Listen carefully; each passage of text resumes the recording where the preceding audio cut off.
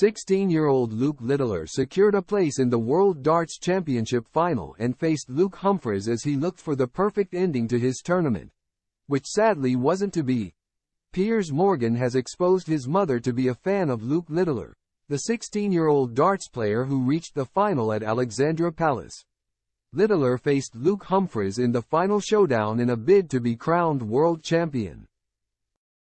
The English broadcaster tweeted a screenshot of a WhatsApp message he received from his mum which read, "I cannot believe I am watching the darts," to which Morgan penned, "Breaking.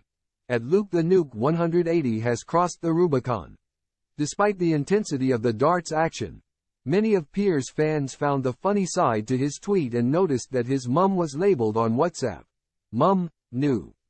This has prompted many of his followers to joke that he has a new parent.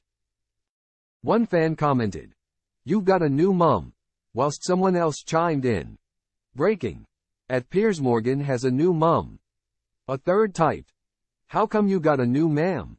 16-year-old Luke Littler beat Scott Williams on Tuesday night 6-2 to reach the final.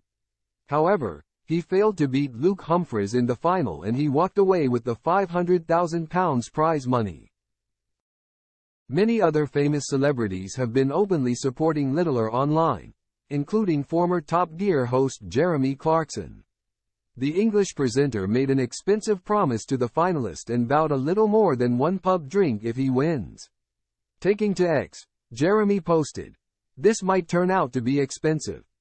But, if Luke Littler wins tonight, I'll send him enough of our brand new 0.3% at Hawkstone Spa Lager to last him till he's 18.